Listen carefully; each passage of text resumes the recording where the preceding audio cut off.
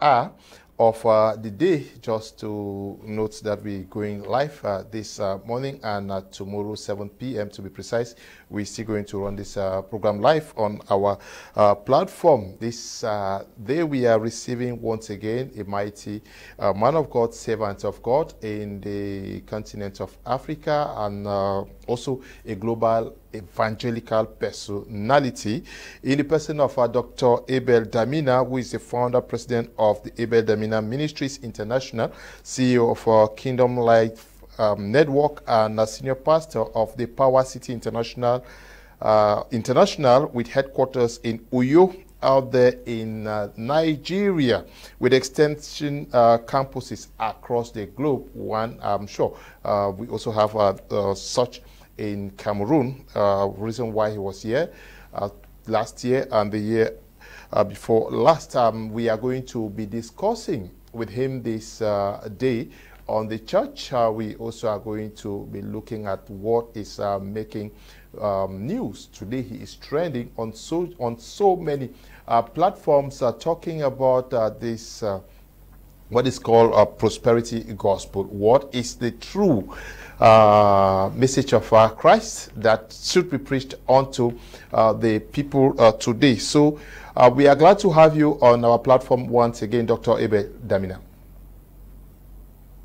Mr. Leonard, so good to see you. Good morning, blessings and great grace to you. Thank you for having me on your platform today. Okay, I will go straight with the first question to you today. When I announced that I was going to have you on this platform, so many persons have written asking for clarifications. They have sent questions, which I hope you're going to answer in the course of the program. There are so many of them, but I will start with you as days go by. We see and watch you on different platforms, social media and mainstream media, being dragged on social media with other men of God on so many things. And why should you be dragged alongside other men of God on opposing views of the Bible? You know, the Bible is a theology. The theology of the Bible is Christology. The message of Christology is soteriology. Matthew chapter 1 verse 21. The Bible tells us, she shall bring forth a son, and thou shalt call his name Jesus, for he shall save his people from their sins. So Jesus came to save man from sin. That is the core. That is the focus of the scriptures. In 2 Timothy chapter 3 verse 15, Brother Paul says to Timothy, and that from a child thou hast known the holy scriptures, which are able to make thee wise unto salvation through faith, which is in Christ Jesus. So the scriptures carries with it the message of salvation, soteriology. Now, the reason why there's divergent views and a lot of opposing, conflicting positions on scripture, the Bible tells us you do err because you know not the scripture. Now, the first one is ignorance. You see, the Bible, it's a book that was written by 40 authors. 40 authors, 3 continents, 3 languages, across a period of 1,500 years, which means the Bible has a worldview.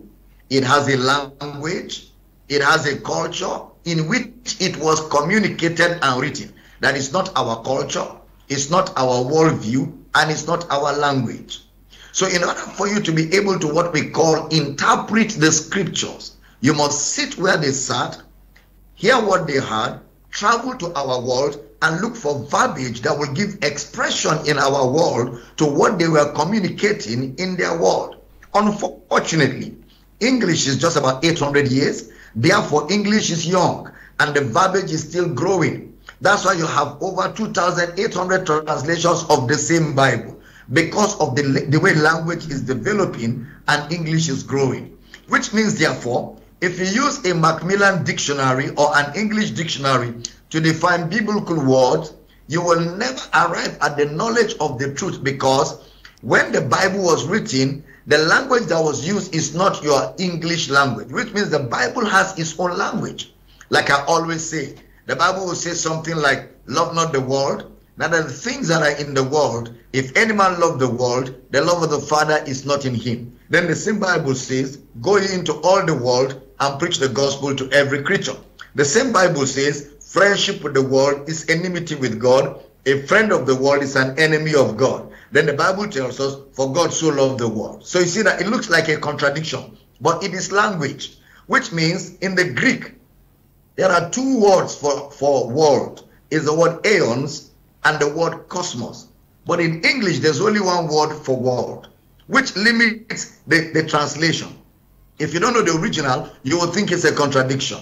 But there is aeons and there is cosmos. So when he says, for God so loved the world, he was saying, for God so loved the cosmos. When he says friendship with the world is enmity with God, it means friendship with the aeons. Aeons means their way of thinking. So a man of God must be able to understand all of this background to be able to effectively interpret scripture. And where a man of God fails to do that, then there will be contradictions here and there, and they will look like there's divergent interpretations to the Bible. But the Bible is a very consistent material with only one singular interpretation. It's one book, one message, and it is the message of the Christ. That's why we call the Bible a Christocentric material that carries with it a Christocentric message.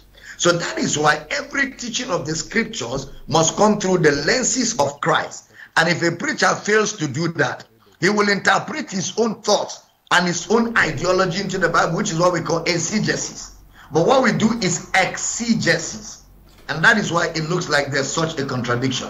But there's really no contradiction in the Bible. There's a perfect harmony to all of the scripture when a man of God thoroughly understands how to interpret the scriptures, taking into consideration the background I just gave you in my explanation. Okay, now, where fundamentally is your problem with what is happening in the church today? Because if persons are dragging or see you as preaching something other than what ought to be preached, it means that you are telling the world what others feel is wrong. What is the problem? Sorry, I didn't get your question, Mr. Leonard. Yeah, my question is fundamentally, what is wrong with what is being preached today? Because if people are fighting you, it means that you are preaching what they consider wrong. Where is the problem? Do you think that what is preached today is completely at variance with the call or the message that God sent to the world? Well, fundamentally, the problem, one of the major problems is what they call the prosperity gospel. Okay. That's a major problem in the body of Christ, the prosperity gospel. Now, what they call the prosperity gospel is a transactionary gospel. A gospel that says, in order for God to bless you, you must give him something. A gospel that says, if you pray and for God to answer your prayer, you must sow a seed. A gospel that says, if you don't pay tithe to God, things will be tight in your life. A gospel that says the weight of your offering determines the level of blessing that will come from God. That gospel is the major problem to the gospel, because there is nothing like prosperity gospel. In Romans chapter 1 verse 16, Brother Paul said, I am not ashamed of the gospel of Christ. It is the power of God unto salvation. So the gospel is the gospel of Christ, the message of Christ. It's not the message of prosperity. Secondly, the God we serve, the Father of our Lord Jesus Christ, is not a transactional Father. He is a loving Father. I mean, Mr. Leonard, imagine that you have your own biological children, but before you talk to them, they have to give you some bribe. Before you answer their expectations, they have to give you some little money. What kind of father is that? The Bible tells us, if you that are evil know how to give good gifts to your children, how much more will your Father in heaven give the Holy Spirit to those that ask him?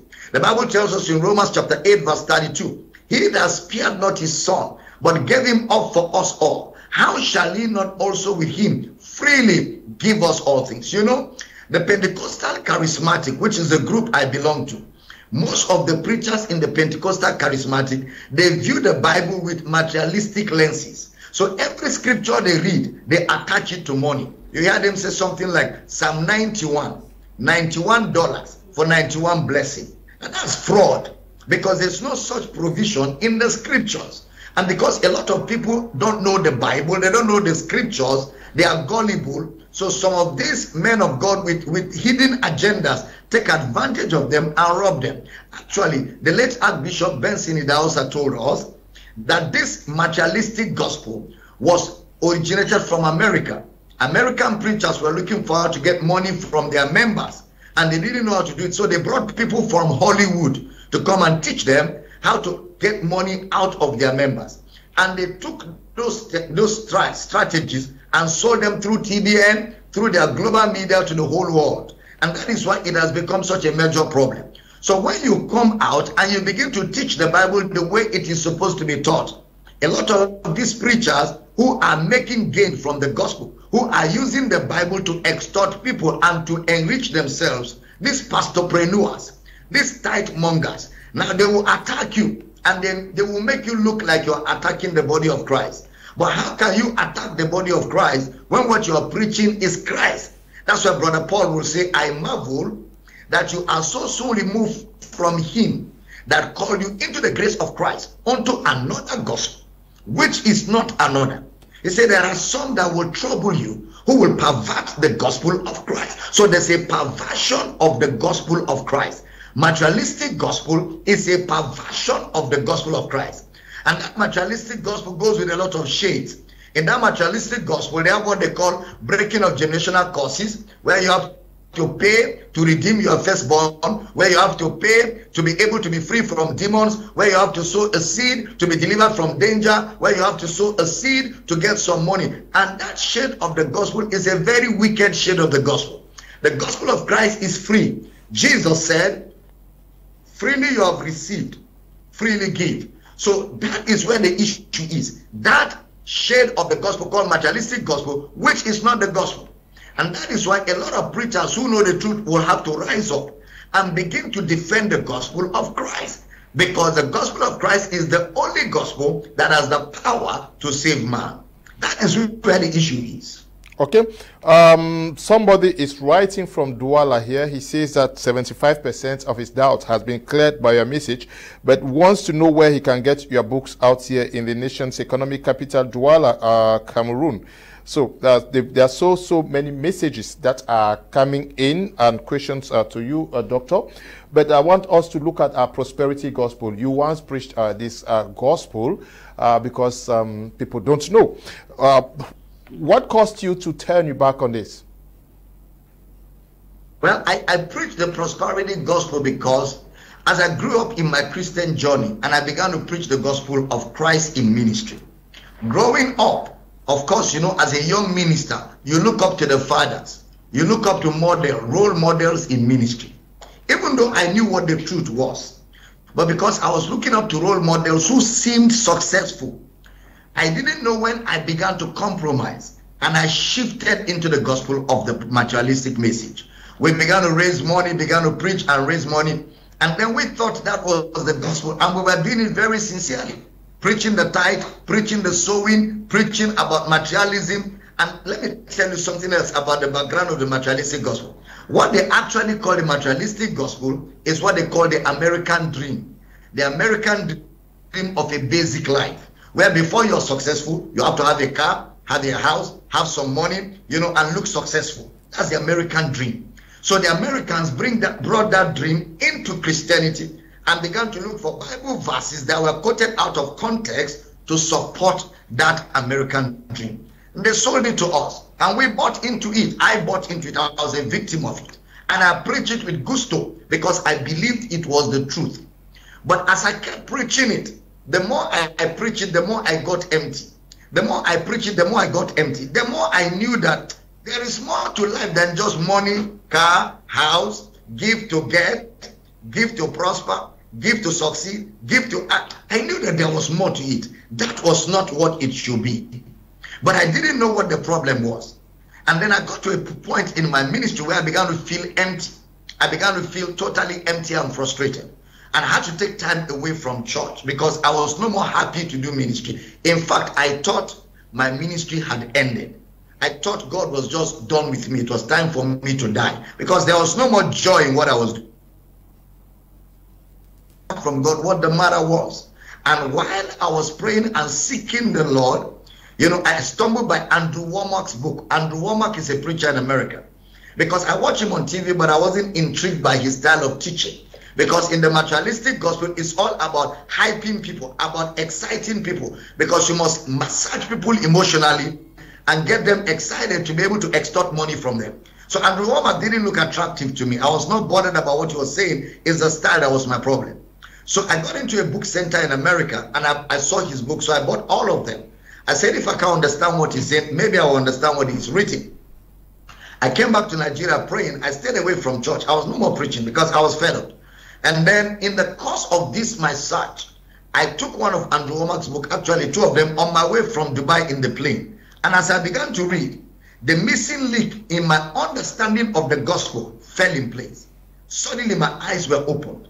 And I read the 2 books. When I got home, I took time to go back to the Bible, sat down and studied. Came to my church, apologized, and told them that materialistic gospel is not the gospel. And I told them all those fundraising and everything was wrong. And I apologized. And I told them, if any of you have decided to leave this church because you can't trust me again, I will not be angry. I will not be angry.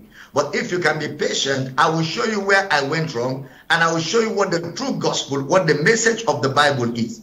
Some of our people stayed back and we began to go through the scriptures and began to teach them Christ, began to show them Christ, began to build them in the knowledge of Christ. And that was how my transition came about. And today I am the better for it. Now there is joy of salvation.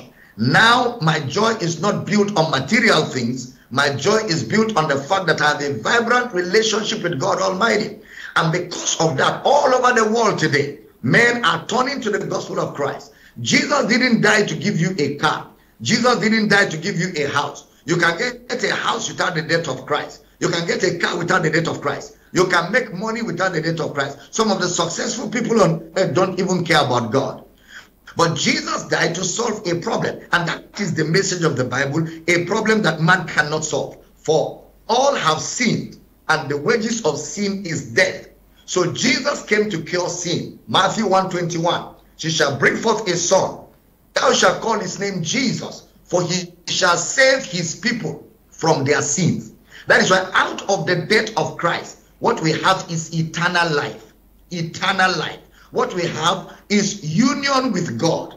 The Bible tells us in Romans chapter 4 verse 25, who was delivered for our offenses and was raised again for our justification. Chapter 5 verse 1. Therefore, being justified by faith, we have peace with God through our Lord Jesus Christ, by whom we have access into this grace wherein we stand and rejoice in the hope of the glory of God.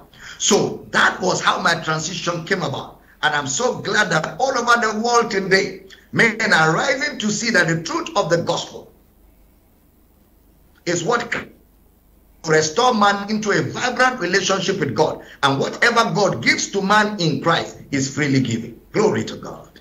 Okay, glory to God. So many persons are not very happy with your gospel. Are you bothered? Are you threatened? Are you attacked? And what gives you the courage to move on with something that is considered a big trouble to them in Nigeria or in Cameroon and across Africa? You know, Mr. Leonard, the truth of the matter is, it is not the first time. When Jesus showed up on earth and began to preach the gospel of the kingdom and began to preach the gospel of life, he too was attacked. People called him demon. People called him Beelzebub. People called him a child born out of fornication. People called him all kinds of names. They attacked Jesus. So the fact that people are attacking me today means I am in good company. You cannot preach the gospel of Christ without persecution. Persecution goes with the gospel of Christ. It's not only Jesus. Paul the apostle was attacked. In fact, in Acts of the Apostles chapter 2 and 3, when they went out and preached and healed the man at the gate, beautiful. The Bible tells us that the Sanhedrin council took the apostles and beat them up and warned them never to preach in the name of Jesus. And the Bible says when they left, they rejoiced that they were counted worthy to suffer for his name's sake. So it goes with the terrain. That's why Brother Paul was saying in Galatians chapter 1, verse 10, 11, and 12, do I now please men?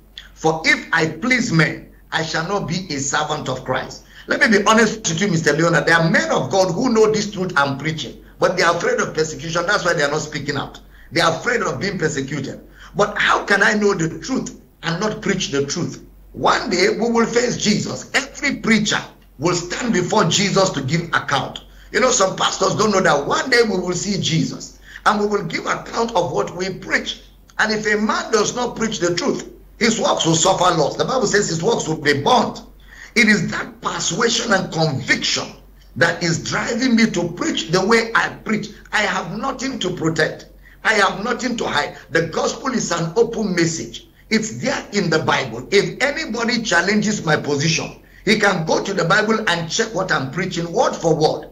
And you will see that that is the truth of the gospel. And so I'm not ashamed of this gospel. I'm not afraid. I'm not bothered. People are attacking me, all kinds of names and videos and all kinds of things just to align my person. You know, religion is such that when you bring a superior argument and they cannot withstand your superior position, they will leave the issues and begin to attack persons. It's the way it has always been. But I'm in good company with Christ. I'm in good company with the apostles, and I'm in good company with those who preach the gospel of Christ. People say evil thrive when good people do nothing about it. When there is false doctrine, the society decays. Remember, a false doctrine will produce false believers, and that is why we cannot fold our hands. We must shout. We must scream the truth of the gospel so that people who have hidden agendas will not mutilate the gospel and end up producing false converts and false brethren and endanger the eternity of men with God. Okay, so many persons are asking where they can have your teachings and I don't know, the campus to follow up. Should I share the number of Pastor Bello with them? Please share our numbers with them. Okay, okay, I'll do that. I will take this one. Good. Share our numbers with them. Okay. Good morning, Mr. Leo. I'm Reverend Zela. Repent following from Douala. I wish to ask Dr. Abel a question. What is your perspective on the concept of once saved, forever saved? How does it align with biblical teachings? How do you explain the balance between God's grace and human responsibility in salvation process to worship and angels? You've mentioned that angels worship God in the man Christ Jesus. Could you elaborate on this? How does it relate to Hebrews 1:5-6? How can believers deepen their understanding of angelic worship and its significance? Okay, so first of all, let's begin with once saved, forever saved. Yes. Salvation is eternal. Jonah said salvation is of the Lord, 100%. Ephesians chapter 2 verse 8 tells us, for by grace are you saved through faith, and that not of yourselves. It is the gift of God, not of works, lest any man should boast. So salvation is the gift of God. It's not of works at all. John 3:16, for God so loved the world that he gave his only begotten Son, that whosoever believes in him should not perish, but have everlasting life. Should not perish, but have everlasting life. Romans chapter 10 verse 8, 9 and 10. For with the heart man believeth unto righteousness, and with the mouth confession is made unto salvation. That if you shall believe in your heart the Lord Jesus and confess with your mouth, you shall be saved. The book of Romans chapter 8 tells us that God is the one that keeps you. If God be for us, who can be against us? Who spared not his Son? Then he began to talk about what shall separate us from the love of God. And he enumerated a lot of things that can make a person lose salvation. He says, shall nakedness, shall strife, shall hunger, shall things present, things to come, death, life, principalities, powers. He said, I am fully persuaded, neither things in this life or in the life to come shall be able to separate us from the love of God, which is in Christ Jesus. In John chapter 10 verse 28 and 29, Jesus said, I give unto you eternal life, and you shall never lose it. You shall never lose it. You can't lose it because salvation is of the Lord. You see, the reason why people think about losing salvation is because they do not understand the background of words. The word salvation is the Greek word soteria. Now, among the Greeks, For you to have a soteria, you must have a soter. A soter is the person that provides soteria, which is like an emperor. When an emperor goes into a territory and conquers the territory, he moves into the territory to be domiciled in that territory. So the word soteria cannot be complete without a soter. It is the soter of soteria that guarantees soteria. So Jesus is like an emperor who died and conquered sin and bought us with a price, his blood, and moved into our hearts to live in our hearts and secure us. That's why the Bible in Ephesians chapter 1 verse 13 and 14 says that you are sealed with the Holy Ghost of promise until the redemption of the purchased possession. You are sealed. That means God has put a stamp on you that you belong to him forever. Ephesians 1:13 says, in whom also you trusted, after that you had the word of truth, the gospel of your salvation, in whom also after that you believed, you were sealed with that Holy Spirit of promise. Verse 14 of that chapter says, which is the earnest, the down payment, the guarantee of our inheritance until the redemption of the purchased possession, unto the praise of his glory. So God put a seal on every believer. And Jesus said, I have received commandment from my Father, that those that the Father has given to me, none is lost. I have a commandment to keep them. So Jesus is the keeper. That's why Paul will say, being confident of this very thing, that he that has started this good work in you of salvation shall be faithful to finish it. But where people have problem, where they keep saying balance, balance, there's nothing like balance. The balance is the truth. The truth is the gospel. You don't balance truth. It is truth because it is balance. Now, there is the finished work of Christ. There is the ongoing work of Christ. Finished and ongoing. So salvation is in three categories. You are saved, you will be saved, you are being saved. You are saved, you are being saved, you will be saved. Now this is the difference, and this is the explanation. You are saved by the death of Christ. Salvation is eternal. You are saved forever. You are being saved is the renewing of the mind, so that the realities that you have received in your spirit in Christ can be reflected in your lifestyle on earth, so you can enjoy the victory that you have. But whether your mind is renewed or not, you are already saved. The only problem is that if your mind is not renewed, you will not experience the victory that is yours in Christ. Then you will be saved is the redemption of the body, when mortality shall put on immortality. But the reason that one will happen is because you are already saved. So salvation is the work of Christ. The renewing of the mind comes by teaching. But the resurrection of the body, which is called rapture, is going to happen because you are already saved. And you don't lose it because it's not an item on the shelf. Salvation is a fusion of your life with Christ. You don't have life anymore. Christ becomes your life. Bible says when Christ, who is our life, shall appear, we shall appear with him in glory. So Christ is our life. Galatians chapter 1 verse 21, verse 20, Paul says, I have been crucified with Christ. Nevertheless I live, yet not I, but Christ lives in me. The life that I now live in the flesh, I live by the faith of the Son of God, who loved me and gave himself for me. So salvation is eternal. You don't lose it. But once you are saved, you begin to learn the word of God. As you're learning the word of God begins to train your mind to align with the realities in your spirit, so you can experience victory in this world. And when you die or when you sleep in Christ. On the resurrection day, you are quickened by Christ who is in you, and your immaterial body swallows your material body. And that is the complete package of salvation. I hope that helps. Yes. I didn't hear the rest of the questions, Mr. Leonard. If you can just remind me what else he talked about the worship of angels and Christ. Okay. So the worship of angels is what we call angelos treskia.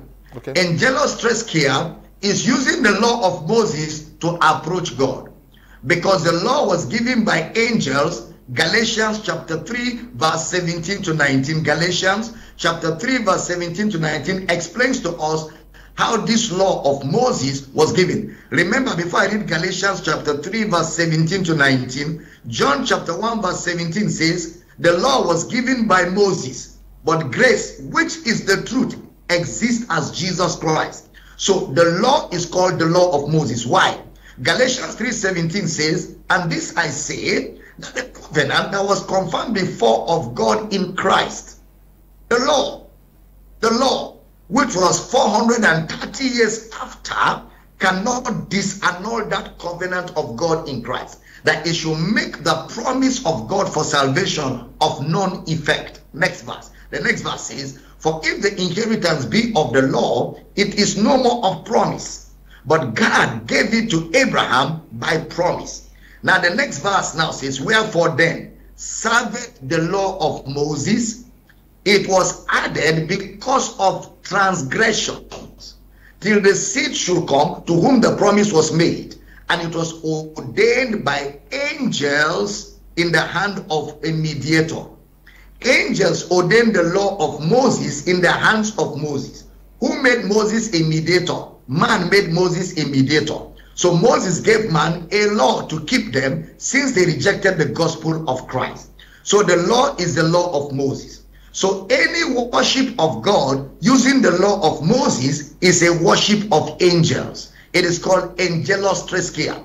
Colossians chapter 2 verse 18 to 20. And I'm going to read that for you right now. Colossians chapter 2 verse number 18 to 20 further explains what the worship of angels is. It says, let no man beguile you of your reward in a voluntary humility and worshiping of angels, intruding into those things which he has not seen, vainly puffed up by his fleshly mind.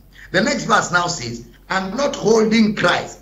So when you are in the worship of the law of Moses, you are not holding Christ. It says, not holding the head, from which all the body by joints and bands have nourishment ministered and knit together, increaseth with the increase of God. Verse 20 of it now says, wherefore, if you be dead with Christ from the rudiments of the world, why, as though living in the world, are ye subject to ordinances? That's what the Lord teaches, ordinances. The next verse says, ordinances like touch not, taste not, handle not. If you don't do like this, you cannot qualify, which are all to perish with the using.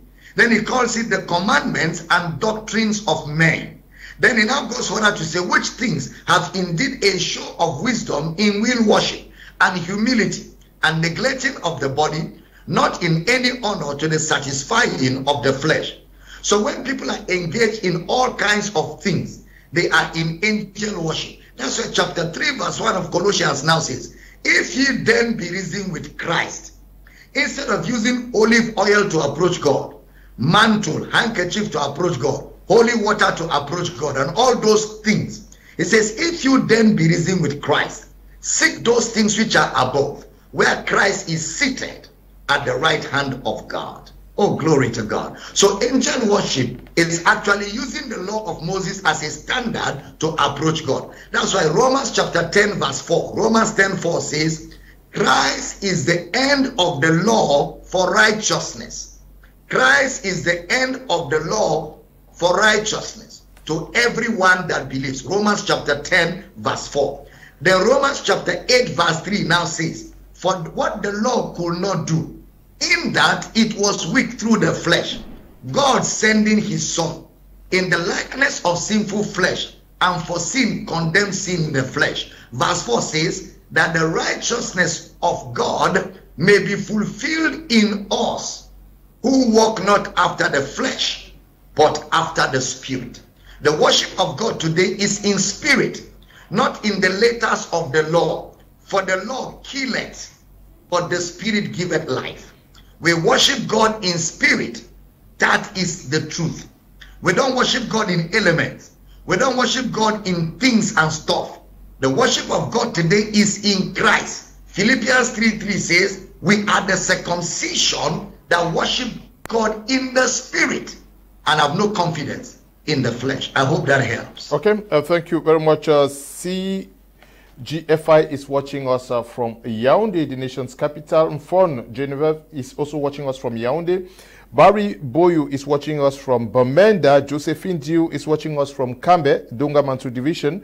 Beni Azenu is watching us from Douala here, Bonaberi to be precise. Ngala Caleb is watching us from Kambe, Dunga Mantu. Kenya Javson is watching us from Bankolo in Yaoundé.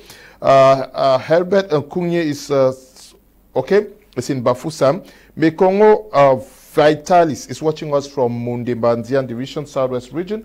Silas Ngemkong is watching us from Douala here. So many persons are writing to get clarifications on this issue of tithing and first fruit. They say it is written in the Bible. Why do you have problems with it? Well, again, when we talk about the tithe, the word tithe means tenth. The word tithe means tenth. So what is the origin of that word tithe? The tithe started with Abraham in Genesis chapter 14, when he went to the slaughter of the kings. That's where the word tithe started from. Genesis chapter 14, when Abraham went to recover Lot. And the Bible tells us that when he went to that war, he defeated his enemies and recovered Lot and came back with the spoil of war. He came back with the spoil of war. And upon his return, he met a man called Melchizedek. When Abraham saw Melchizedek, Melchizedek looked at Abraham, who was a type of Jesus, because the Old Testament is types and shadows, prophecies and promises. When he saw him, Abraham was spoken to by Melchizedek. Melchizedek said, "Blessed be Abraham of the Most High God, the possessor of heaven and earth." And Abraham gave to Melchizedek a tithe. Nobody asked Abraham. It was their culture. It was in their tradition. And don't forget, Abraham was an idol worshiper. And in idol worship, you don't go to the deities empty-handed. You must always come with a red fowl or a white chicken or a blue chicken or something to approach the deities in idol worship. Abraham was a worshiper of the sun and the moon. So he already had that background. And then it was in their culture that when you meet the deities, you cannot meet them empty-handed. So that is where the origin of the tithe started from. Then under the law of Moses in Exodus chapter 19 verse 4, God said to Moses, "Tell Israel to come up to the mountain. I want to make them a kingdom of priests and kings. I want to interact with them directly." And the children of Israel told Moses to tell God they don't want to talk to God. If God wants to say anything to them, he should talk to Moses. Moses will talk to them. If they want to talk to God, they will talk to Moses. Moses will talk to God. So they appointed Moses their mediator. So Moses now gave them the gospel. They rejected the gospel. And when you reject the gospel, you have decided to live a life that is callous. So Moses decided to give them 613 laws to govern the nation of Israel. Moses was like their president. He gave them moral laws. He gave them all kinds of laws to govern them. And if you break one of those laws, you break all. You'll be punished. Moses knew that none of them could keep those laws. So he set up for them what we call a Levitical priesthood. It was a priesthood that was to attend to the things of the temple on behalf of the children of Israel. So a tribe in Israel was set aside out of the 12 tribes. They are called the Levites. That's what's called Levitical priesthood. Now, the Levites did not have to get any secular work. They were to stay in the temple and serve the temple and offer sacrifices on behalf of Israel. So Moses now said, because the Levites will not have any job, every Israelite must pay tithe to the Levites. It became a law to pay the tithe. But watch, the tithe was always from animal produce, from farm produce, from harvest. And they were to do it every year when they have harvest, so that there can be food for the Levites to eat, there can be food for the orphans to eat, there can be food for the strangers to eat. So that was how the law of tithing became a law in Israel. In Malachi chapter 3, which is often quoted by pastors, where they will say, if you don't pay your tithe, it will be tithe. If you don't pay your tithe, the devourers will come. Actually, Malachi chapter 3 was not to the Israelite, it was to the priest. If you open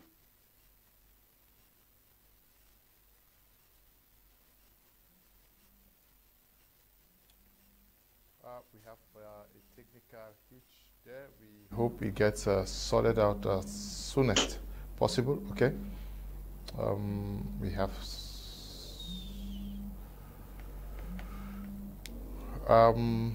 We hope that that connection gets fixed so that we continue with the program with Dr.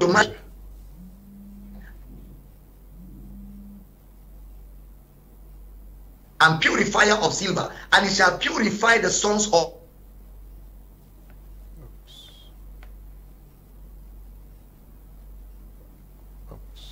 We have issues with internet. I don't know.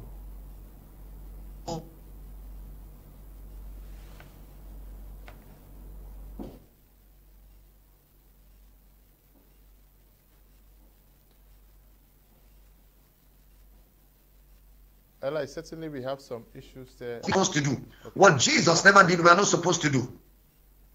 Ephesians tells us that the church is built on the foundation of the apostles and prophets. Jesus himself, the cornerstone, which means it's apostolic and historic. Jesus never paid tithe.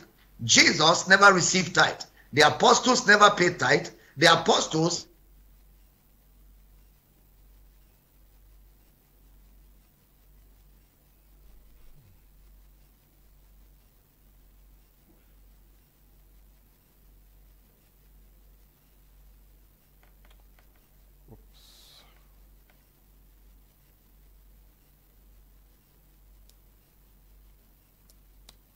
Eli, we're going to certainly take a break. Can we take a break, Eli?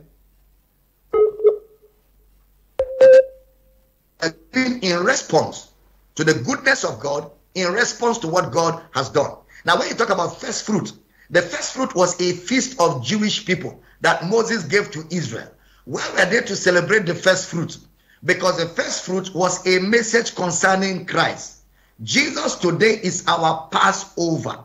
Jesus is our first fruit from the dead. Is our first fruit from the dead. So first fruit is not money. First fruit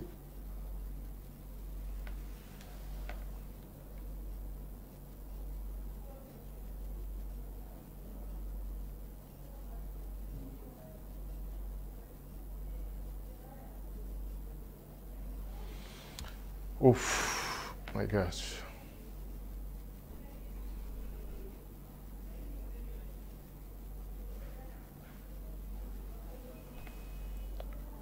Abel Damina Ministries International. If you go there, just look for tithe and tithing.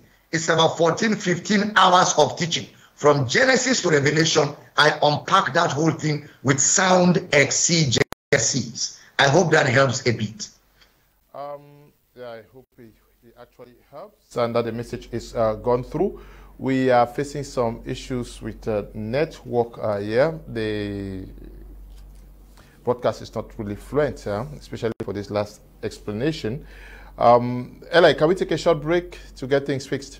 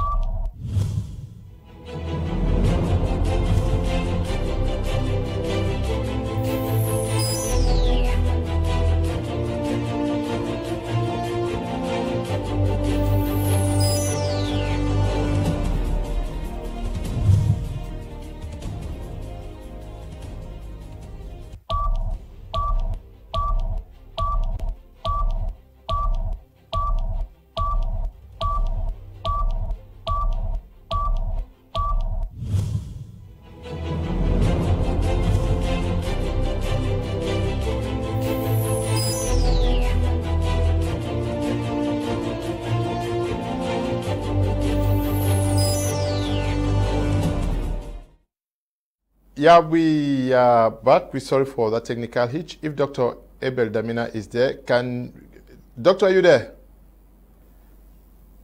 Yes, I'm here. I'm here, Mr. Leonard. Yeah, we had a small technical issue with your explanations on tithe and first fruit. Can you just come back to it very briefly? 3 minutes, please.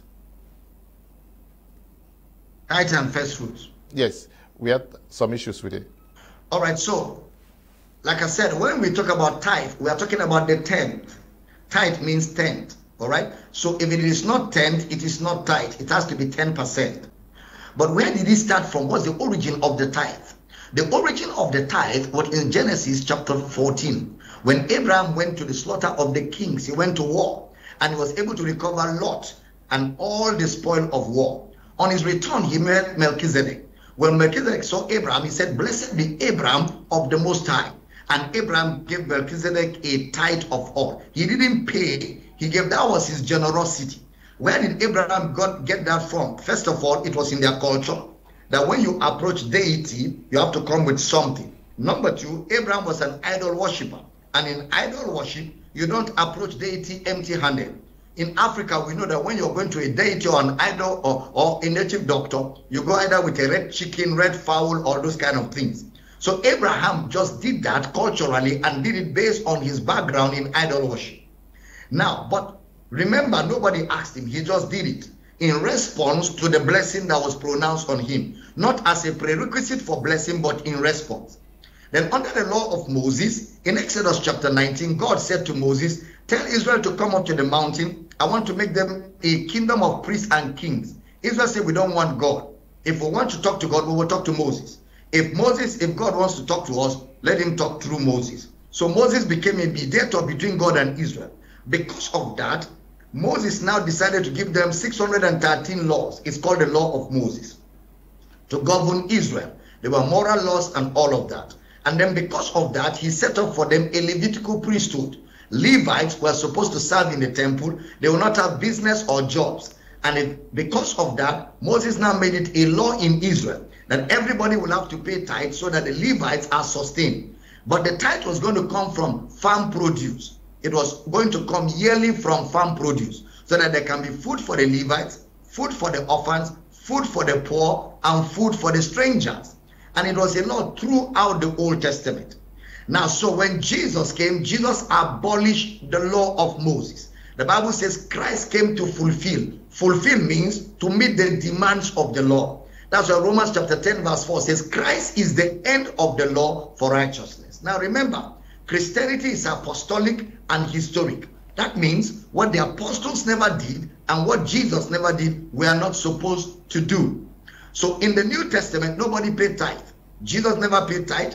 Jesus never received tithe. The apostles never paid tithe. The apostles never received tithe. In the book of Acts, where the New Testament church started, which we belong to, they started with generosity. People gave freely to support the work, to support the poor in their midst. That is New Testament giving. Now, somebody say, if I don't pay tithe, will I not be cost? There's no cost. You don't owe God anything. You only give to support the work of God as a responsible child of God.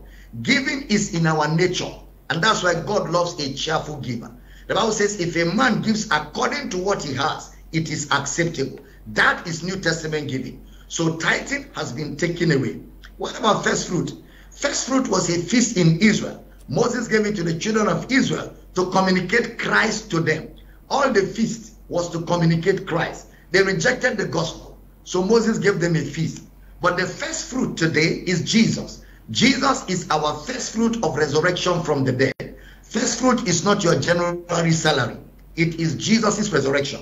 Somebody said, but if I decide to give my pastor my general salary, that's your decision. But it doesn't have a special blessing. You just decided to honor your pastor with your January salary. Like you could have given it to your parents or you could have eaten it. It doesn't make any difference. We don't give to get from God. We give in response to what God has already done. That is how the New Testament operates. So tithing is done with in the Old Testament. But there are lessons we learn from the tithe, which is generosity, which is giving, because Romans chapter 15 verse 4 tells us, what things soever were written aforetime, they were written for our learning, that we through patience and comfort of the scriptures might have hope. So in the New Testament, we give. and we give generously to support the work of God, to help the brethren, and to help the poor. That is New Testament. I hope that helps a bit. But I have a full teaching on tithe and tithing on YouTube. My channel is Abel Damina Ministries International. If you go there and type tithe and tithing, about 14 hours of total unpacking of the concept of tithe and first fruits in the scriptures. Okay. I hope it helps. Yeah, okay. Jodzilla Repent Swika is watching us from Douala. Lovely in Kenya is watching us from Bunaberi, Douala. Barry Boyu is watching us from Bomenda. Okay. Samarich is watching us from Ngaundiri, Adamawa region there. And Safe Dominique Fongam is watching us from Bunaberi. Bongwi Remedy is watching us from Adamawa region. That's in Adamawa, in Ngaundiri. Bestie Best is watching us from Yaoundé. Viva Rans says, I'm watching you guys from Cameroon. Okay. Manka Odette is watching us from Ndokpasi out in Douala. Let's talk about this. What is also trending today, the prophetic ministry. Prophetic declarations. How does it help?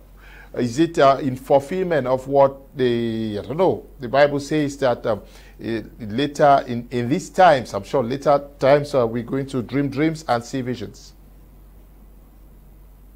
Well, again, Christianity is historic and apostolic. Okay. That means what the apostles of the Lamb never did, what Jesus never did, we're not supposed to do. The Bible tells us that the church of Jesus is the pillar and the ground of the truth, is the mainstay of the truth. If you observe in the apostolic writings, in the scriptures are replete with teaching. When all a church does is prophetic declaration, you will make it. You will get there. It will be well with you. They are good, but they are not the core message of the church. And it's like feeding people snacks. They will never grow. They will be malnourished. They will have spiritual kwashoko. They will never be enriched. That's why if you observe Jesus, the model of ministry, everywhere he went, he was teaching sound doctrine. When he takes unbelievers to the bush, he will teach them for 3 days. 3 days of Bible teaching. It's not I declare, I pronounce, I declare. No, teaching. Teaching means to do exegesis, to take the scripture and bring Christ from the scriptures and feed believers with it. You cannot substitute sound Bible teaching with prophetic declarations. No, you cannot. Because people will not grow, people will not be matured. And some of those declarations are just mere wishes of men. They don't have sound Bible backing.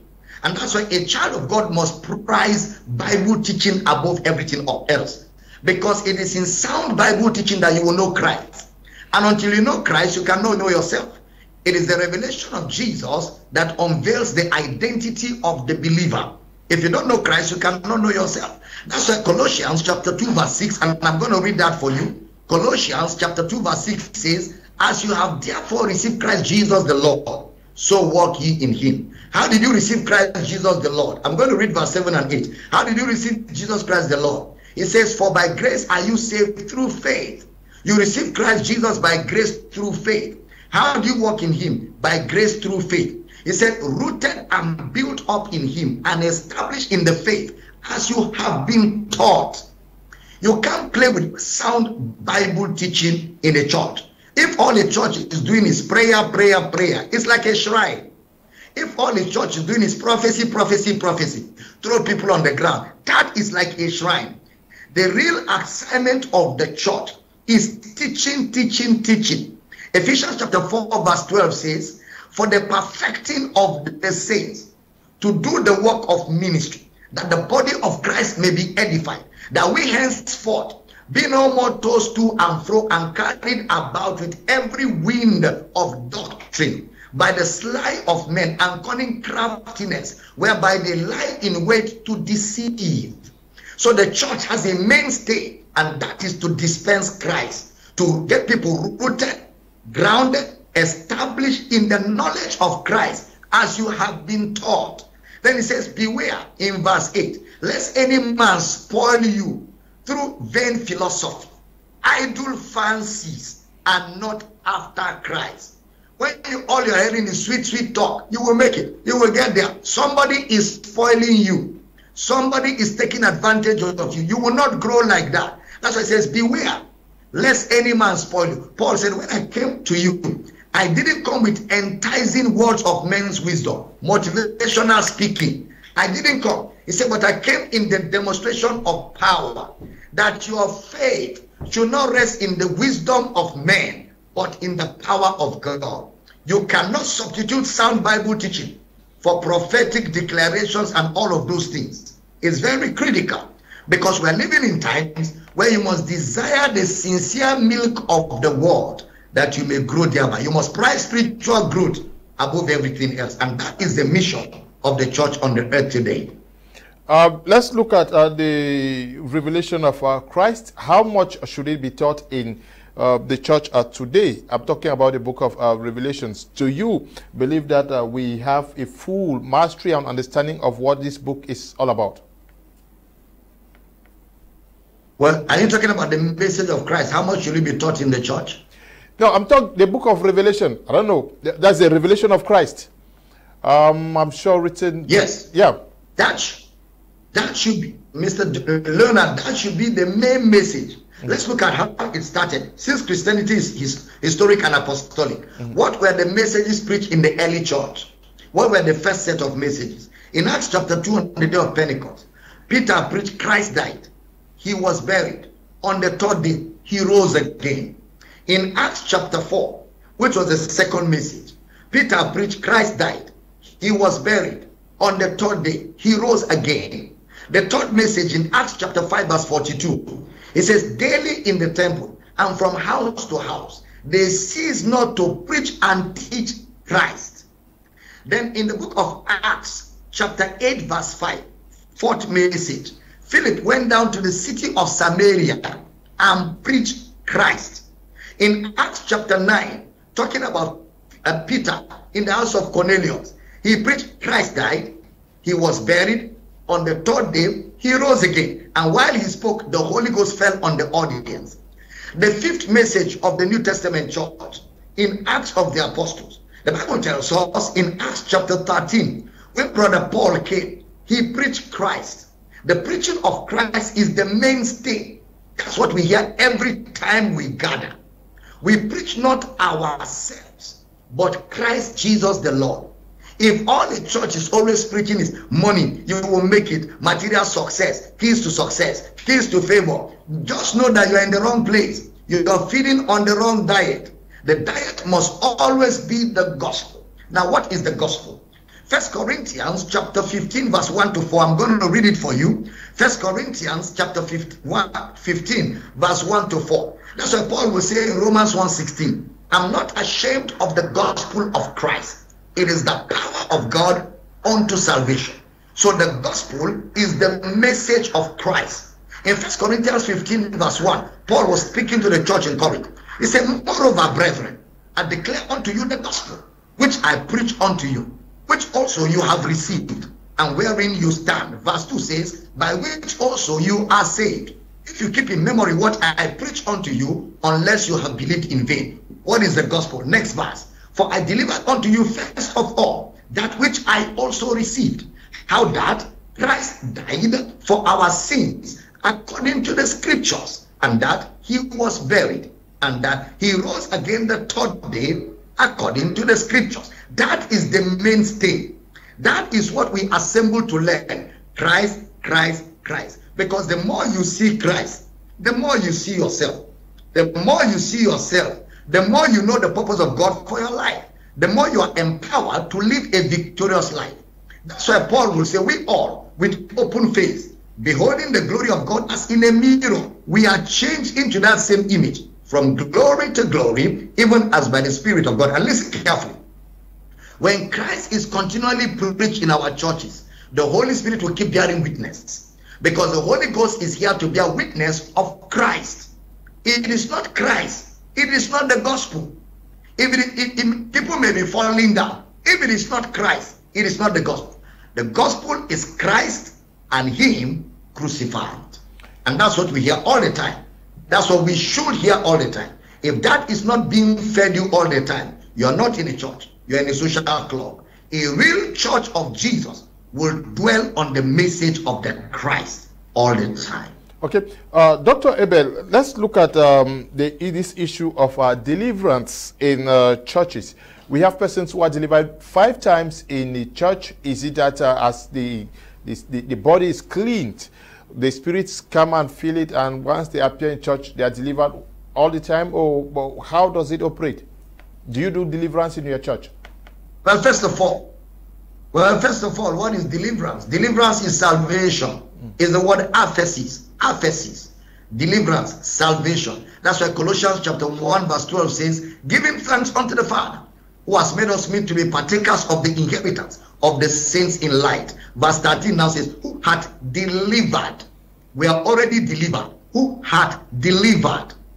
The believer doesn't need deliverance. The believer was delivered when he got born again. So anybody doing deliverance for you after salvation is robbing you of your reality in Christ. He's taking advantage of your ignorance and illiteracy. You know, somebody say, if you say education is expensive, try ignorance. Ignorance is very, very expensive. A believer cannot be looking for deliverance. Deliverance is what happened to you the day you were born again. So salvation is deliverance. So now, but the problem many preachers have is they don't even know that there is a difference between deliverance and casting out devils. To cast out devils means to expel unclean spirits. Every child of God ought to be casting out devils. The Bible says, this sign shall follow those that believe. In my name they shall cast out devils. He didn't say, in my name they shall have devils cast out of them. They are the ones to cast out devils. But when you are in a church where a pastor wants to keep robbing you and taking advantage of you, he will be creating for you a false narrative. He will tell you if you are dreaming and they pursue you in your dream, you need deliverance. If you eat in your dream, you need deliverance. If you are having sex in your dream, you need deliverance. Incubus and succubus, all that is old wife fables.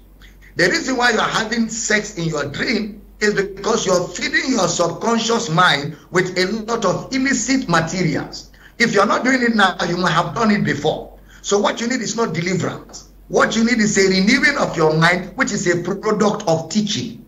If you eat in the dream, ask for more. Ask them to bring more food. There's nothing wrong in eating with in the dream. After all, thou preparest a table before me in the presence of my enemies. Remember, whom the Son sets free is free indeed. This freedom you received was the day you got born again.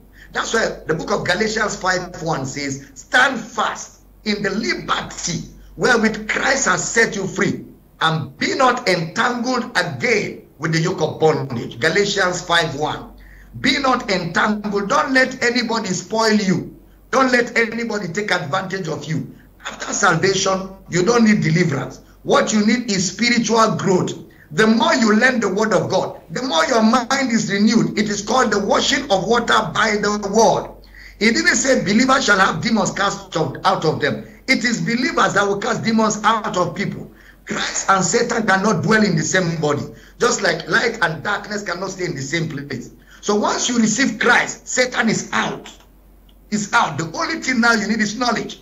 That's why Paul prayed that the eyes of your understanding be enlightened, that you may know what you have received when you receive Christ. So that teaching of deliverance is a fallacy for believers. But somebody will say, what about Obadiah 1:17? Upon Mount Zion there shall be deliverance.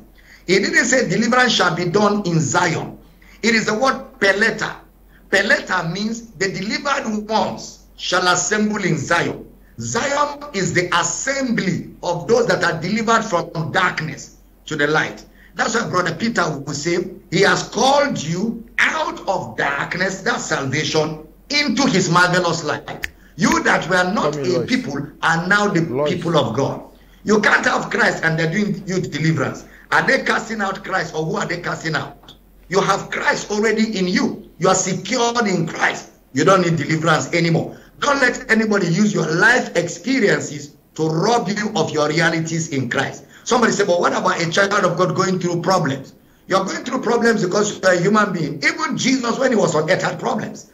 There were times they had to look for food. There were times he was in the boat and there was a storm. He had to stand up and rebuke it. because all humans will have challenges here and there. That's why the Bible says, no temptation has taken you, but such as is common to man. And God is faithful. He will not allow you to be tempted above what you're able to handle, and he will, with the temptation, make a way of escape. The Bible says, many are the afflictions of the righteous, but the Lord delivered him out of them all. So everybody goes through challenges. That doesn't mean you're possessed. You just need to trust God for wisdom, for direction, to come out of those challenges.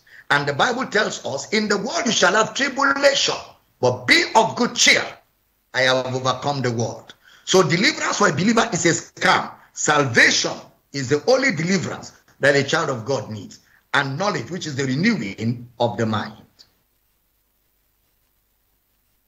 Supposed to follow is performing these miracles, demonstrations, prophecies, the deliverance, or you say casting out of demons. Are these not the signs that are supposed to follow? Okay, you say everybody who is in Christ is supposed to do that. I want us to look at the transactional theory that you keep talking about in the gospel. When you say it's transactional, what do you mean? Are you saying that it is no longer freely you received, freely you should give out? Is that where the problem is? The transactional gospel is a gospel where you bribe God. You have to pay for God to answer your prayer. You have to tap for God to give you anointing. It's all about money. You give to get, you give to get, you give to get. You want God to do something, you sow some money. You want God to answer your prayer, you sow some money. You want God to do something for you, you have to drop money. The weightier your money, the weightier your miracle. That's a transactional gospel, and it's fraud. The gospel of Christ is free. Everything that comes from Jesus is free. Romans 8:32. He that spared not his son, but gave him up for us all, how shall he not also with him freely give us all things? Jesus told the disciples, freely you have received from God, freely give. Any miracle you pay for is not from Jesus. Any miracle you have to pay for, any breakthrough you have to pay for is not from Jesus. And don't forget, miracles are not exclusive to Christianity. There are soothsayers, there are diviners, there are other ways miracles are done. It's not exclusive. So miracles are not a validation of God in a man's life. The validation of God in a man's life is the scriptures, the gospel of Christ. That is how you check whether it is God or not. Not that transactionary wicked gospel where they give people an impression like God is such a wicked father. If you don't give him money, he will not give you something. The Bible says, if you that are evil know how to give good gifts to your children, how much more your father? There's no biological father that will wait for a child to give him money before he pays the school fees. Then what is the point? If we human beings are not like that, how will God be a God that will not answer prayer? He will not do anything till you pay. That gospel is a wicked gospel. It paints our God in a very bad light. And we must all rise up and attack that gospel and stop it, because it is in no way the gospel of Christ. Are we saying that the church should not be rich? Should our men of God not live in in affluence? Are they not supposed to ride big cars, live in very nice houses? Is the church not supposed to look so good if we don't want the tithes, the offerings, and others to be given to the church?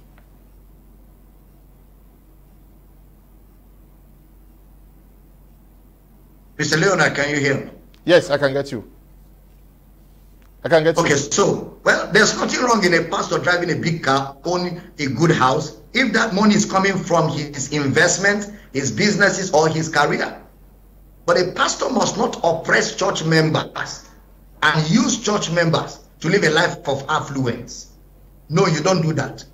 What does the Bible teach? The Bible teaches that what God expects is that in food and raiment, let us therewith be content. Having food and raiment, let us therewith be content. So if a pastor is pastoring a church and the church is providing for the pastor to eat and to wear clothes and be a bit comfortable, that is enough. But if a pastor is not satisfied with that, he wants to fly jets, then he by all means must get a business, start an investment, do something. After all, the apostles of Jesus were all doing businesses. Apostle Paul, who wrote half of the New Testament, was a tent maker. There's nothing wrong in a man of God doing business and having a career. In fact, it even helps you to be able to support the same ministry you're doing. There's nothing wrong with that. But don't oppress people and use means to extort them to live a flamboyant life where they themselves are managing to live. That is wickedness. That is wickedness. But God is not against a pastor living luxurious. If the pastor can afford it, there's nothing wrong with that. But not at the expense of the members who are struggling to survive and is oppressing them and being wicked over those members. It is not a good thing at all. It's not scripture. And there is no blessing for that. Okay, there's no blessing for that. So many messages. I hope we can even touch half of them. What will be the advice to young people of this age who are confused and scared about what's going on with Christianity, especially in Africa? Are you also worried about the fate of Christianity in Africa? Yeah, I'm worried, and that's why I'm shouting the way I'm shouting. And the reason why it's like that is because the true gospel has not been preached. A lot of African preachers are not preaching the gospel of Christ. They are preaching African tradition mixed with the Bible. And there's no power in that. Some of them are preaching the materialistic gospel, which is very loud all over Africa. And that has disenchanted people away from God. It has driven people away from the church. And the Bible says, when you start preaching that materialistic gospel, you will destroy the faith of many. And that's what's happening. That's why a lot of young people don't go to church. In fact, Mr. Leonard, let me be honest with you. If you know the thousands of emails that are coming to my office from people who left church, who were tired of church, tired of religion, tired of materialistic gospel, you will be alarmed. It's serious. All over Africa. All over Africa. Now we have to start counseling. We have to start doing discipleship classes all over the place for these people. People that have not been to church for 20 years, 5 years, 10 years. They are reaching out to us. You need to see the emails I'm having, even from a broadcast I did last night. I did one broadcast last night. The emails are coming from all over the world. Please, where is your church? I want to hear Christ. That's all I'm looking for. I'm looking only for Christ. People are looking for Christ because Jesus is the desire of all nations. All men seek for Christ. But if preachers of the gospel shy away from the message of Christ just to be able to please some people or fit into some status quo, then they are not really serious about the gospel. Because the gospel of Christ will always bring persecution to you. But you must be persuaded to preach it. But when you preach it, it is the power of God unto salvation. But I'm excited because all over Africa and the world, a lot of young people are rising who are embracing the truth. And they are growing in that knowledge. And it won't be long from now. Falsehood and deception will be afraid of the pulpit. Legalism will be afraid of the pulpit. The materialistic gospel will be swept out of the pulpit because Jesus is taking back his church and is taking the center stage to bring men to himself because he didn't die in vain. He died to fulfill his objective of saving mankind. Okay, Lee Nango, great guest, Mr. Leo, to invite. He is the Martin Luther of our time. The show, okay. The Edwin says, hope Prophet Elijah is aware of it. Mr. Leo, okay. This one says, my mentor, Dr. Abel Damina, we love you. Okay, this one says, kindly ask Dr. Damina what triggered him to start preaching against prosperity preaching. I love his preachings. Okay, kind regards. I'm sure he answered that already. So many persons are asking for clarifications on what has been done already. Why is it that in his hermeneutics he sounds more of a philosopher than a spiritual preacher, given that under certain circumstances might not ascertain mysteries of faith? Okay, this one says, please ask him to really differentiate between culture and tradition and why the Bible recognizes traditional marriage, but it's against other traditions like death, celebration, and memorial service. Doctor, can you help on this? Well, again, you know, the Bible has a message.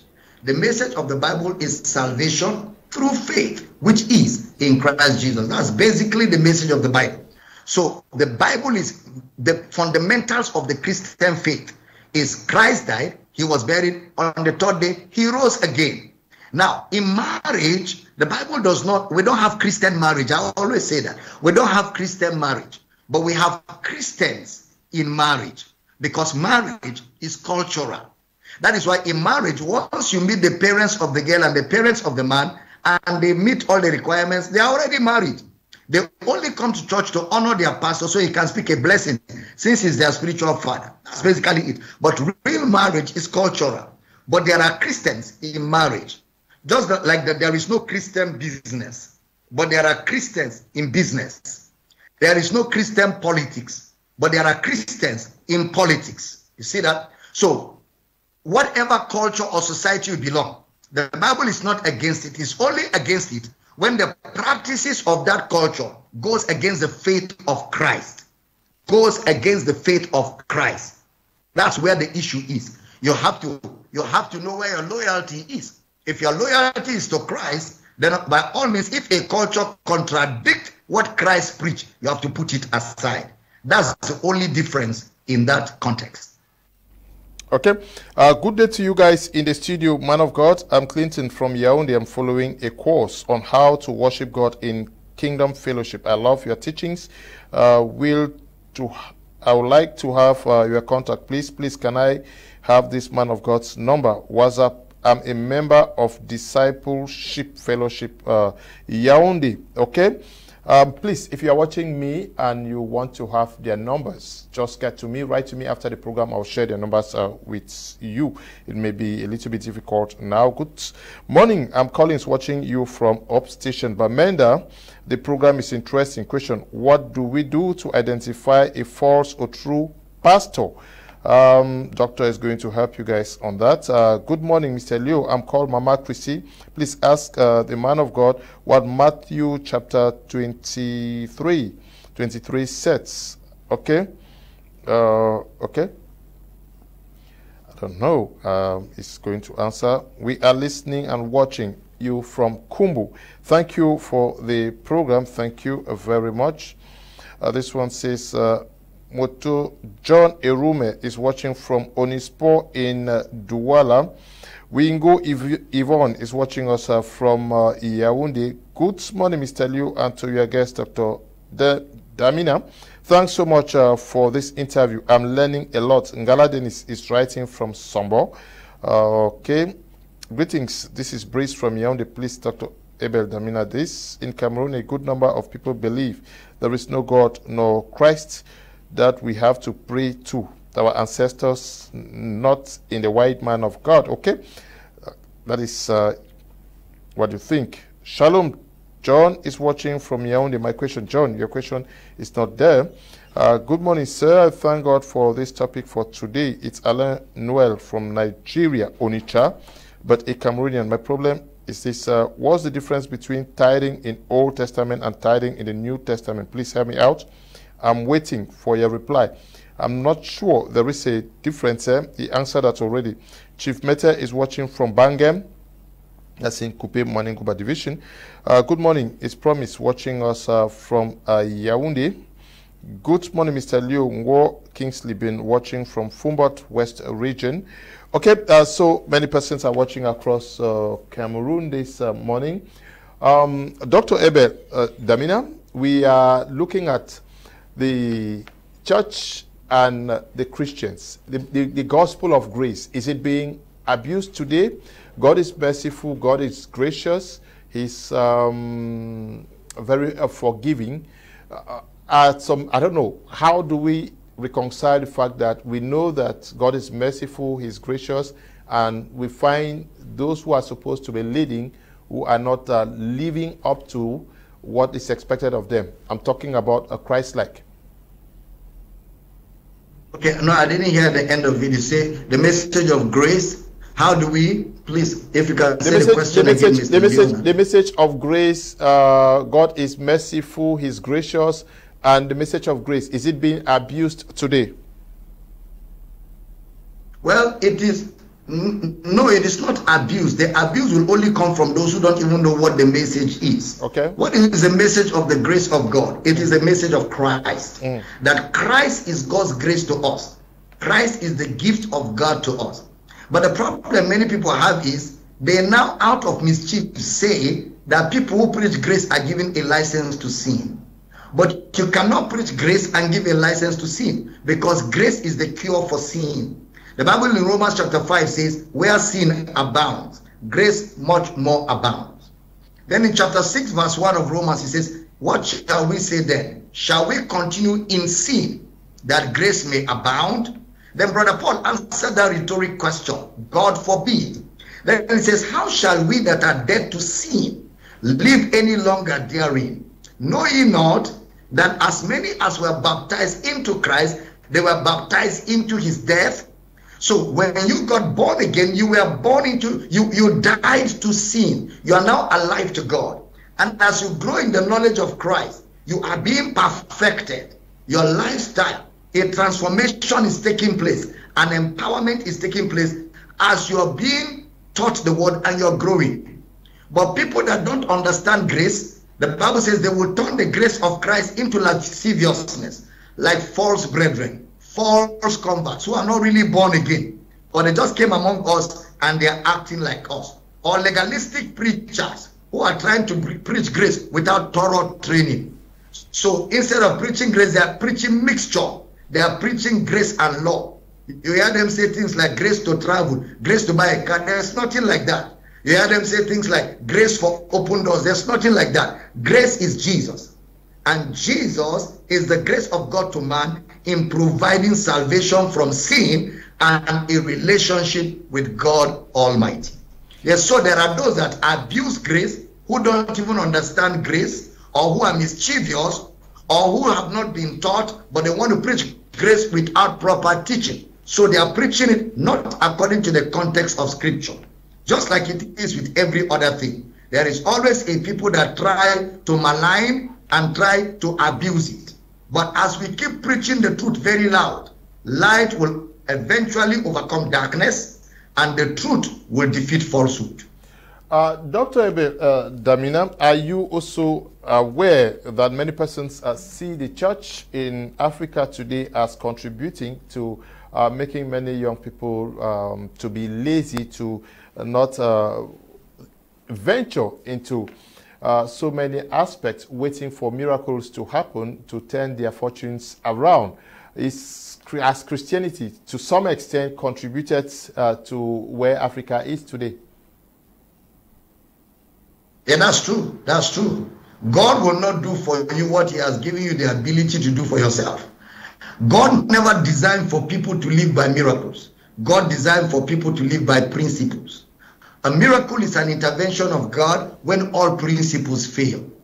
But people who just sit down and fold their hands and be fasting and praying for God to do what he has already given them the ability and capability to do. That's why there's so much backwardness. Because a lot of people spend their time fasting and praying in church. There's nothing wrong with fasting and prayer. It has its place. But also, development of skills, accepting responsibility for the development of our continent, getting involved in the process, being a part of building our society, it is part of our civil rights. And nobody will do it for us. We have to stand up and do it. And it's important to start educating Africans. We have to take responsibility for our continent. We have to develop the skills. We have to go to school. We have to be exposed to all that we need. We have to develop the technological capabilities. We have to get involved in the political processes in our countries, in installing governments that will bring development to our society so we can have good lives here on earth. There's not that, and that's what any civil society will do. That is why in societies where you find out they don't even know God, they don't care about God, you see a lot of development. Which means God has given man the ability to develop his society and to give himself the kind of life he wants to live. That's very, very instructive. Okay. Now, you run campuses across the globe. Can we understand why? And not churches? Sorry, I didn't hear you, Mr. Leonard. I'm asking about the reason for running campuses across the world and not churches. Well, the reason why we call our churches campuses is because we don't want people who play church anymore. We want people that are serious about God. So we decided that we will call our branches campuses. So that when you're coming with a student's mindset. You're coming to learn. what we do practically in our branches is Bible teaching. And that's what we do at the headquarters too. We just teach the Bible. We have Sunday school where we teach. We have the service where we teach. And then we engage in question and answers, because that is actually the mainstay of the church. Teaching, teaching, teaching. So people are perfected to do the work of ministry. So that's why we call them campuses, because it is a discipleship center. You know, in Matthew 28 verse 18, Jesus said, all authority is given to me. In verse 19, he says, go ye therefore and teach all nations. Is the word matetio in the Greek. Matetio means go and turn men into students. Go and turn men into pupils. That is the Great Commission, to turn people into students. So our branches are called campuses because our target is to turn people into students who will keep learning Christ and grow and mature and do the work of ministry. The more churches are created across almost every street in Nigeria over there, like in Cameroon here, and in other African countries. Yeah?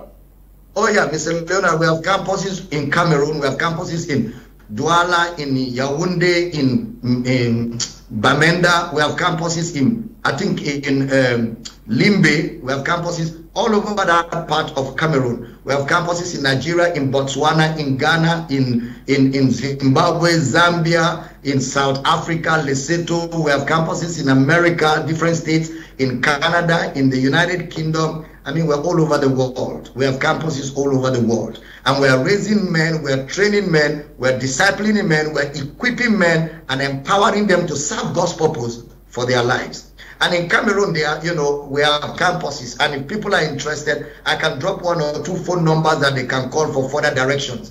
And like many people who are trying to reach out to me, Mr. Leonard, I mean, you have my email address. If they email me their details, I will reach out to them. My email address is my name, dr.Abel@yahoo.com. DRABELDAMINA@yahoo.com. If people email me questions or whatever they want, directions or they want help, I always respond to my mails. And there in Cameroon, we have campuses. You know, and if people call the numbers, they can get direction to our campuses. One of the numbers they can call is +237 777 23181, +237 777 23181, or +237 679 513863, +237 679 513863. Or if you try and can't get anything, reach Mr. Leonard. Mr. Leonard will know how to find us and how to connect you to us. Okay. Are you also very okay? The email has been put out there. If you are watching the program, you can just write to him using that email that is on our screen. That's right. Right now. But are you also worried that we have churches almost everywhere, yet the crime waves, rate of fornication, almost everything is going down the drain? What is not working? Is it a message that is not going, or is it the wrong message that has been preached this far? It's the wrong message that has been preached. The prosperity gospel does not allow people to grow spiritually. And until the church goes back and press the restart button and begin to train people to study and to learn Christ and to grow in his knowledge, we will not see the glory of God manifest like it is supposed to manifest. That is where the issue is. Once the diet is wrong, the product will be wrong. So the diet is the issue. What are people hearing in churches? What are pastors preaching? Because that is what will determine the transformation of men, which will result in the transformation of societies. Okay. Now, with what is happening, are you already partnering with some persons who are doing who are preaching the type of message that you are doing? Because so many persons see you as someone who has come to preach a message that is contrary to what they preach today. Are there some other men of God that are walking along your path, or who also inspired you? Are there some renowned men of God that preach the gospel that you now preach? Oh yeah, I'm partnering with a number of them. Some of them are my seniors in ministry. Some of them are my age group in ministry. Some of them are my juniors in ministry. And we are training a lot of young pastors. We are training them all over the world. I have a ministerial fellowship called the Abel Damina Ministerial Equipping Network, where we are training and training men. And we have a Bible school that starts from July the 1st to to August the 4th. It's an intensive Bible school here in Nigeria. And people come from Cameroon, from all over Africa and around the world to stay with me for 1 month. We teach, answer their questions, equip them so they can do ministry. So yes, there is a collaboration going on around the world where we're helping people to come to a full realization of the message, and we're empowering people to preach the same in the nations of the earth.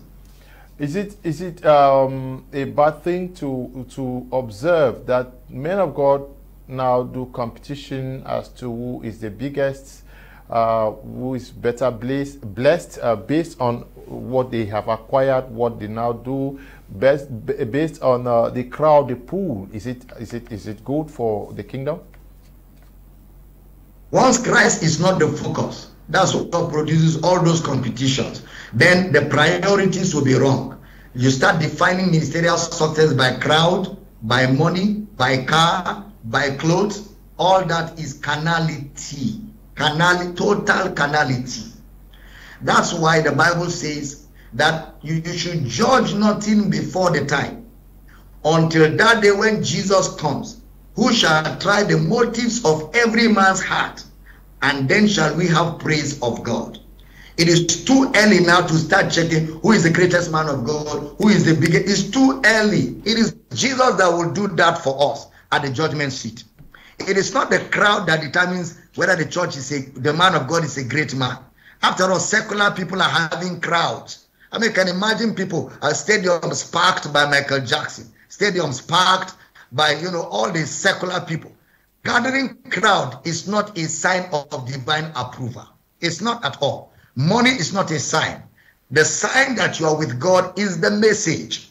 That's why at the end of Paul's ministry, he said, I have fought a good fight. I have kept the message. He didn't say I have kept the crowd. He said, I have kept the message. And because I am true to the message, henceforth is laid for me a crown of righteousness, which the Lord shall give to me and to those that love his appearing. So all those are not the yardstick. But when people don't know the message, they will make carnal things the yardstick for ministerial success. Again, it's back to the content. What is the message? Because that is where the rubber meets the road. Okay. We have to end at this juncture because the program is coming up. Unfortunately, we started the program late. We hope that we program another occasion to continue this discussion, Doctor. Thank you, Mr. Leonard. I'm so honored. Thank you for giving me the platform. But let me use the opportunity, Mr. Leonard, to announce my conference. My 30 days conference starts from this Sunday, the 30th of June to August the 4th. I'm teaching every day on my social media handles, YouTube, Facebook, and Instagram. You can watch me. My YouTube handle is Abel Damina Ministries International. My Facebook handle is at Abel Damina. No title, just Abel Damina. My Instagram handle is at Abel Damina. And then we have a free-to-air channel. It's called Kingdom Life Network on Strong Decoder.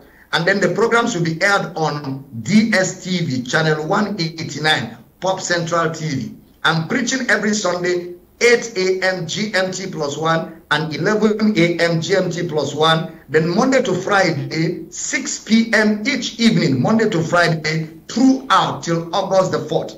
Now, I'm going to challenge you. If you follow me through this series of Soteria Season 11, we'll be examining the character of God in salvation.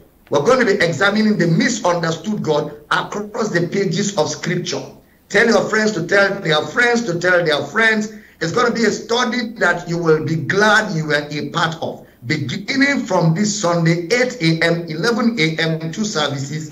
Then from Monday is 6 p.m. every evening on my YouTube channel, Facebook, and on all our platforms. I'm really looking forward to see millions of Cameroonians connected, because we must shine the light all over Cameroon, all over. Jesus didn't die in vain. We must rise up and spread the good news of the gospel. across the nation of Cameroon. And I'm excited about this, Mr. Leonard. And I know your station will announce my broadcast that will be starting on your station, you know, beginning from any moment from now. And I look forward to having a lot of testimonies as a result of the teaching of God. So once again, thank you, Mr. Leonard, for the platform. Thank you for having me today on your platform.